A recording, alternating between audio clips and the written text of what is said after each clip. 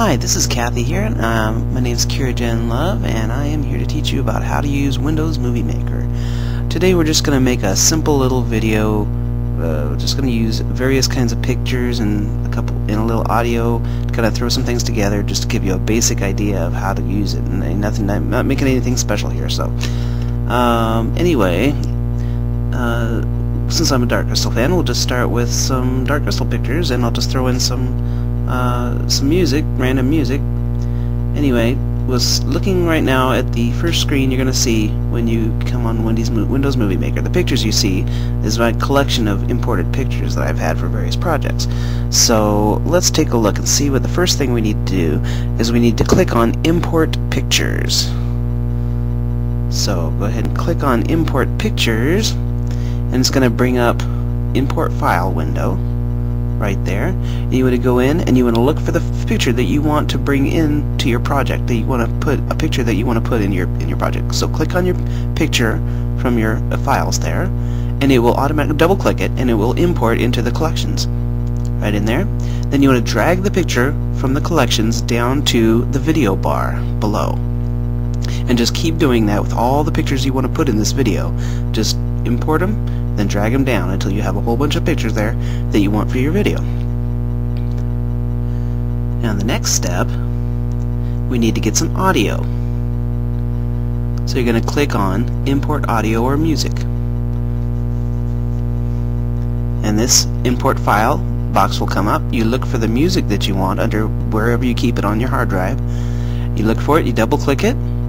When you find it, when you finally find the music you want, you double click it, and it will show up in your collections, and it will show up as a little musical note.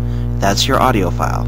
You want to drag that down to the audio bar down below, and it'll come up as a white box. Now when you see it there, it's kind of out of alignment, so you got to drag it to the left. Click and drag it to the left. You'll see a blue bar. It'll take that blue bar all the way to the left, and then let go, and voila! It makes itself flush with the left side. Now the next step, we need to take that right end of the video or the audio and click on it and drag it. It'll make a little red arrow. You'll see it. Drag it to the end of the video, and that will make it flush with the video. That way your audio is the same length as your video.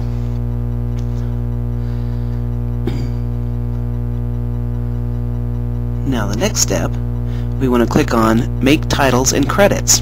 So we want to click on Add Title at Beginning of Movie. So click on that,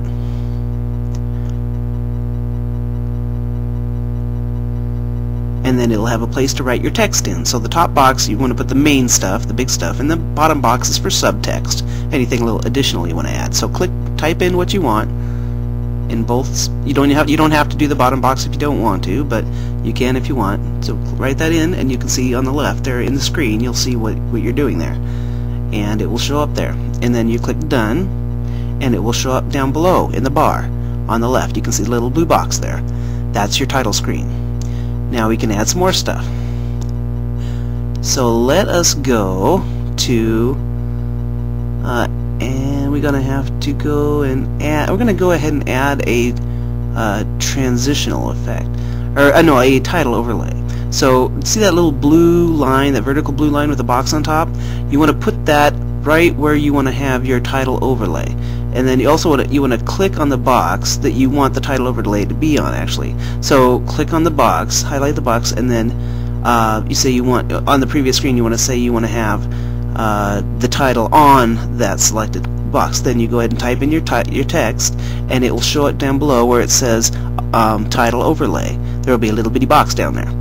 So next you want to click another thing. You want to put on, let's put on a credit. So we'll click on Add Credits at End of Movie, and click on that, and it will bring up a credits screen. And you want to write down the column on the left is for listing things. The column on the right is for categories. So as you can see here, just follow the pattern there that I put, and then when you're done, click Done, and then your credits will show up at the end of the video.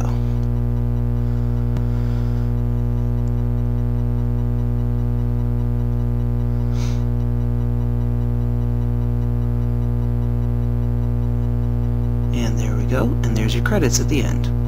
Now, another thing we can do, we can also look at some video effects. And this is kind of fun. This is totally optional. You don't have to do this, but if you click on New View Video Effects, you'll see all these different crazy looking effects, and you can pick any one of those and drag it down to any picture that you want to have an effect on, or between the pictures, and it will create that effect when it goes to the next picture.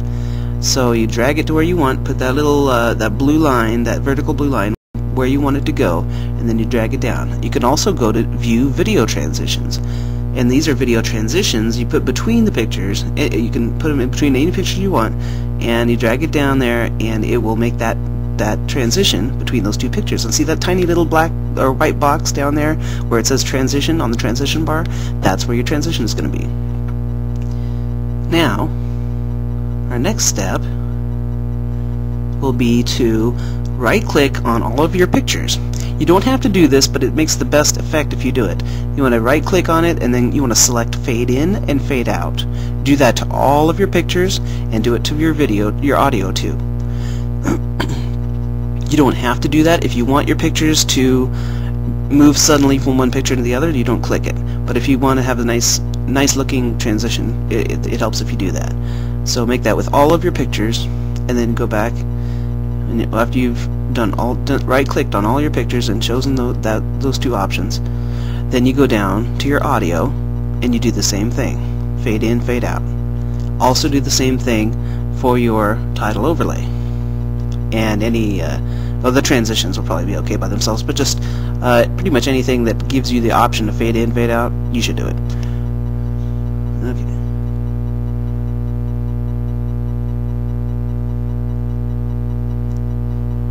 Okay, then you want to go to Save to My Computer, and it'll bring up this box, and you want to go up there, and where it says blue, you just erase that and put in the title that you want for your video. Then you want to press Next. Okay, and then it will ask you what quality you want, just press best quality, and then you click Next, and then it will start to save your video. And when it's finished, then you just click Finish, and then you're done. But not quite, because you have to go up into the little red X in the upper right corner of your project, and to close it out, it'll prompt you to say, do you want to save this? Click Yes. Make sure you do that. Click Yes, and then the Save box will come up, Save As box.